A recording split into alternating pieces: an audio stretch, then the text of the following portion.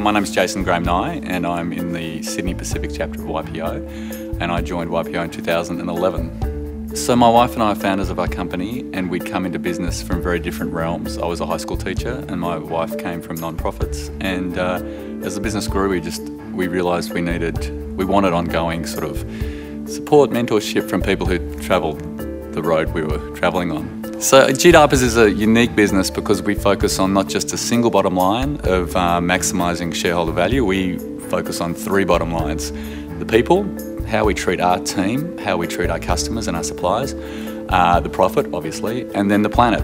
We have a company, we have a product that is less extractive on the Earth's resources than our competitors, and we have a product that at end of life actually regenerates into a usable commercial compost.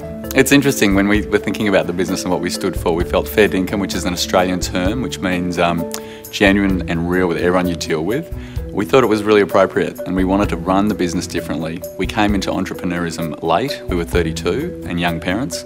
So just practical things like, how do you set up a company as young parents, where my wife's the president, I'm the CEO. So we had on-site daycare from before we started, and now we've got a daycare co-located with the office with 75 kids, and of course for our product it's a great R&D facility.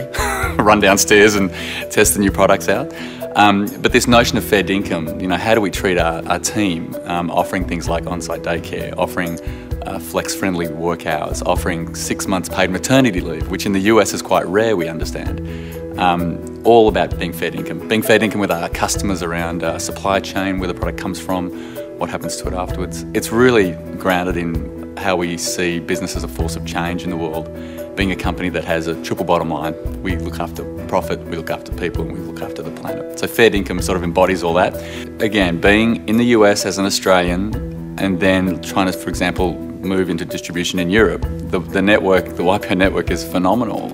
To be able to pick up the phone and find someone who is relevant for our business and have instant trust. As I was reflecting on last year's GLC in LA, which was the first one we managed to get to, out of that, great connections with new friends in Brazil, fantastic opportunities to meet with people in Japan, and so it is absolutely, it just shrinks the world. And you all have sort of that same worldview about what business is in terms of its role in the world.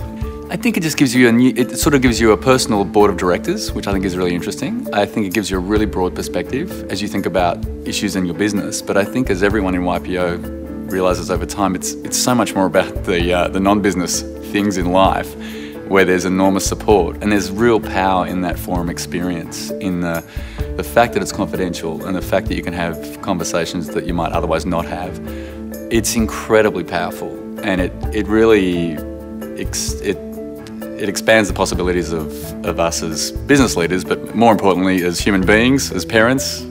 So I think that's what I'd say to a prospective YPO member.